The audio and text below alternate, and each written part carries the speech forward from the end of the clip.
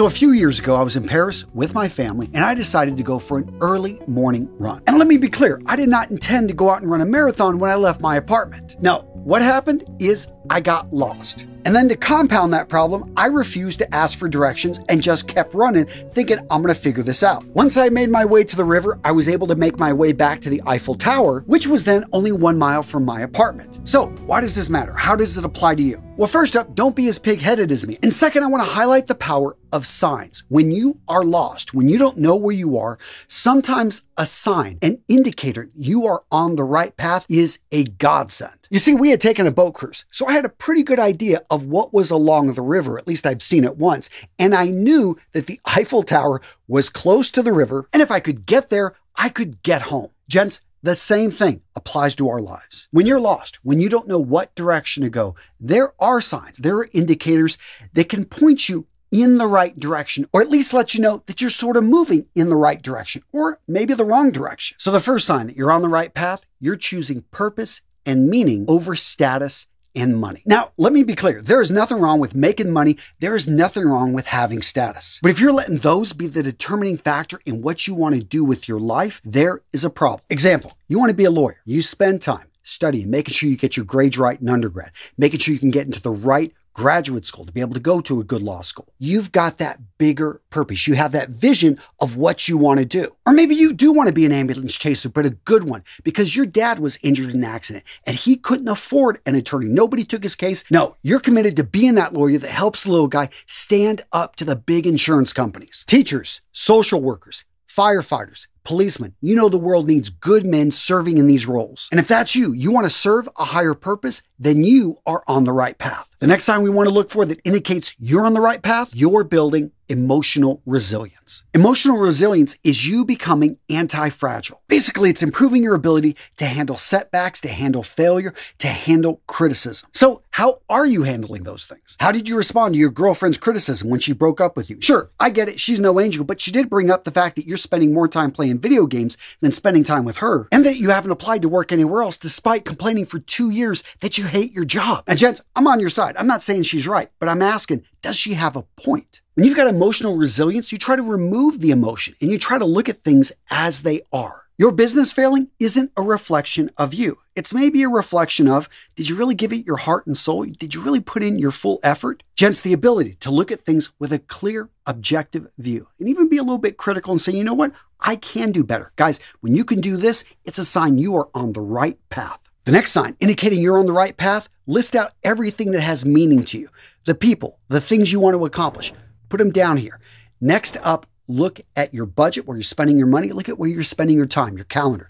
List that out. And then ask the simple question, are things aligned? Are you spending your time and money on the things that are most important to you? I know for me, this was a wake-up call a few years ago because I was spending way too much time working on projects, yes, that I love and I enjoy, but not enough time with my family. Now, I'm not where I fully want to be, but I am wrapping up my workday at a reasonable time, and I am taking regular vacations now with my family. As you can see here, we just got back from a trip in the Virgin Islands. We spent time on St. Croix and St. Thomas. What a beautiful country and amazing people. And guys, if you look close, you can see I've got a great looking watch on. Guys, I want to introduce you to today's sponsor, Aura Watches. Now, Aura was kind enough to send me a few of their watches, and I have to say, gents, not only are these watches beautiful, but they're functional and they stand up to everyday use. So as you can see here, they've got a modern, sporty style, because I know a lot of you guys are looking for an affordable watch that you're going to be able to dress up, you're going to be able to dress down. Now, the first watch I want to talk about is the stainless steel skeleton. I really like the look of this one. Now, this watch has a stainless steel case, it's got a stainless steel bracelet, and it's an automatic watch with an impressive 80-hour power reserve. And the size for me, I've got about 6.5-inch wrists, was perfect. Now, the case diameter is 40 millimeters. Lug to lug, it's going to be closer to 48. And the case thickness, really nice, just under 12 at 11.75 millimeters. Now, their second watch that they sent me was their 1023 in black. Now, as you can tell here, this is a very minimalist design. And similar to the skeleton watch, it's made from a stainless steel material. And the case size is about the same at 40 millimeters and just a little bit thinner. But my favorite Aura watch turned out to be their Date 001. It's classic, elegant, easy to read. I really liked the rose gold color. Another small detail I love is the clear case back. And gents, if you go over to the Oura website, what you're going to notice is that they've got a variety of straps that you can buy that work with all of their watches. So if you like the look of that 001, but you want to go with a rubber strap, then hey, you've got that option. And gents, as you would expect, all their watches have a 2-year warranty. This deal right here is friggin'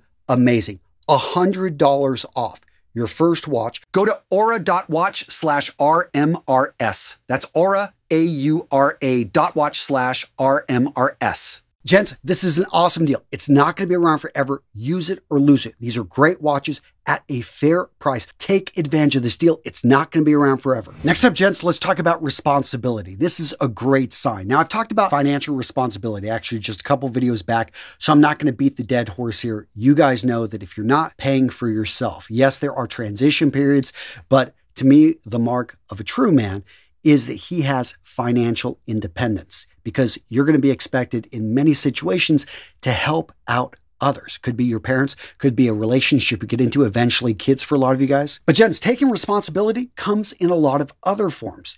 You owning up to your own mistakes, not blaming it on other people, blaming it on the dog.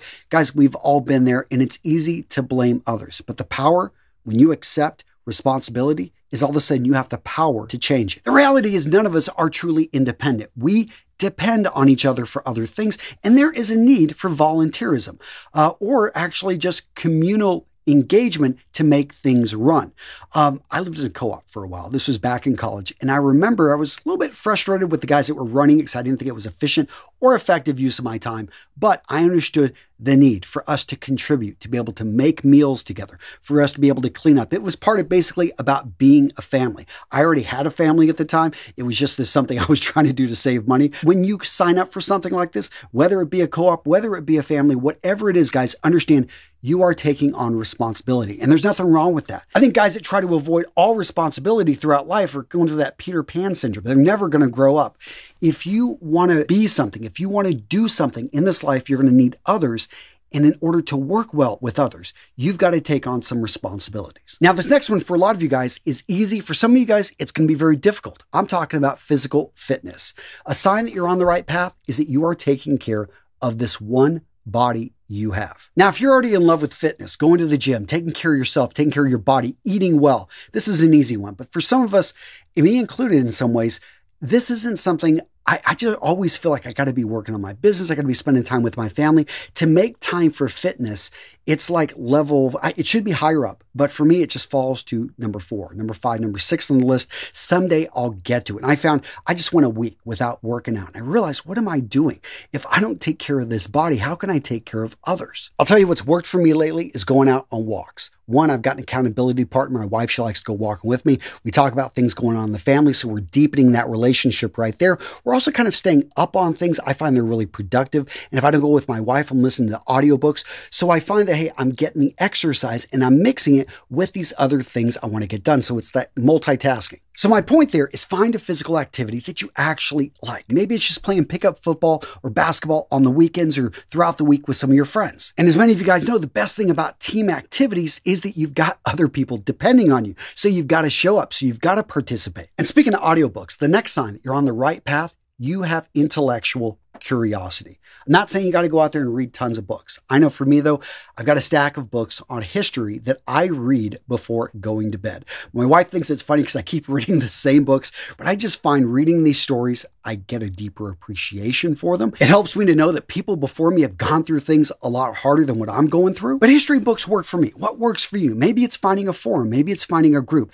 Maybe it's finding an online community of men that want to talk about, I don't know, style, hats. Maybe they want to talk about watches. Maybe they want to get into details about fragrances. Maybe they want to talk about architecture, whatever it may be. Find your tribe, find your group, but continue to be intellectually curious, because that right there is a sign that you're learning, that you're improving, that you're getting better. The next sign that indicates you're on the right path, you have a moral code. You understand who you are, what you stand for, and where your line is at. So the other day I was in the store and I didn't get charged for a pretty large item in my cart. Didn't think about it. I'm leaving. I'm going through my receipts. And what do I see? I didn't get charged for it. Now, I could have walked out of there. I had a receipt. I had gotten past everything. but I've got my own moral code. Because here's the deal, is I have been overcharged for items, and I've gone right back and gotten my money back.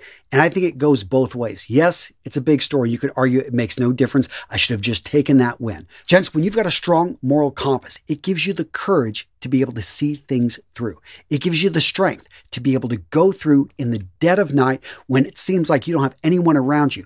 You know who you are. You know what you stand for. You'll be able to find a way when you've got that moral ground. And guys, I want to be clear. I am not perfect. Oftentimes I fall down or I say, you know, I've made a mistake. And you being able to recognize that in yourself, realize that you have these standards and you don't always live up to them, but you're trying and you are going to make a concerted effort next time, or you're going to go back and correct it and do what is right. When you're doing this again, gents, this is a sign that you are on the right path in life. Now, this next sign that you're on the right path has for some reason become a little bit controversial in today's day and age when everyone needs to be looking out for number one. Everybody needs to be cutthroat in the workplace. The idea of having a strong work ethic has somehow become something that, oh yeah, you're weak. No, you got to do what's right for you and to hell with the man. But here's the thing. Most of us work with other people. When you work with other people, oftentimes their work depends on your work. You realize, hey, yes, there are some a-holes, but there are also some great people that you've worked with through the years. Guys, if you can't be consistent, if you're not reliable, you are going to develop a reputation as somebody that is such. And I get it. You may have another opportunity, but you know what? You committed to your boss. You committed to this team that you are going to stick around and be here for another 2 weeks. And you'll have to explain to the other job, the other opportunity, hey, I need 2 more weeks with this company. I need to wrap things up. I don't want to leave them hanging. And then I'm going to jump over. I've had people tell me this, and I always respect it because I think, you know, the way that they're treating the people at this company, the way they're treating the owner of that company is the way that they would actually treat me. Anyone that would up and leave someone else would probably up and leave me for what they view. You know, that right there is the mercenary mentality versus what I'm thinking here is more of the missionary mentality. Believe me, as a business owner that's hired a lot of people, I, yes, would like to get that person to come work with me as soon as possible, but I respect the fact that they're saying, hey, I'm going to need a month with my old company. I'm going to need 2 weeks to be able to wrap this up. I've given my word to my boss, to my team. I don't want to let them down. I don't want to leave them high and dry. What this tells me, what this shows me is the type of person that they are. Because if the roles were reversed, it was my company, it was my project, I was working with them on that particular issue, I would like to think that they would treat me the same. That's the kind of person I want to have on my team that treats other people with respect and has what I think a lot of us can agree on, a good work ethic. The next sign you're on the right path, you're seeking out a mentor, you are acting as a mentor for others. I know a lot of you guys are Star Wars fans. Okay, what do you need to be able to go from Padawan to Jedi? You've got to pass trials. But to go from Jedi to Master Jedi, you have to train a Padawan. Anybody that's been a teacher, anyone that's been a tutor, anyone that's had a little brother or sister that you've got to show something, you realize, okay, I got to break this down. I thought it was intuitive. I know what needs to be done by muscle memory, but to explain it, I need to really understand the notes on the piano because they're going to ask those basic questions that I thought were obvious, but I realized I probably did ask them as well at the very beginning. And on the flip side, when you're seeking out a mentor, you are being honest, you're being open, you're being humble. You are stating, hey, I don't know everything and I need help. I mean, let's go back to Plato. He was said to be the smartest man in what, all of Athens. The Oracle of Delphi declared this because he didn't know a lot of things. And he was very open that he didn't know things. And all the people that, you know, would come in and say they knew this, he would question them and come to find out they didn't know as much as they think they did. Gents, by seeking out a mentor, and it can be virtually via video, there are tons of tutorials on YouTube. And don't, you know, swallow your pride. It doesn't need to be from someone older than you. Oftentimes I'm on now learning from, you know, it's just certain programming skills, or I'm learning little details about technology or AI from somebody that's half my age. Point being, if someone is the gatekeeper to that information and they're willing to share it, I am an avid student. I want to be there to learn. All right, gentlemen, so what video to watch next? Well, boom, I got you covered with this one right here. Seriously, you want to become a man? No, it's a great video. You don't have to watch my videos to become a man, but you guys know here at Real Men, Real Style, I try to create good content to help you. So go check it out. It's a solid video. You'll like it. Oh yeah, boom, right there.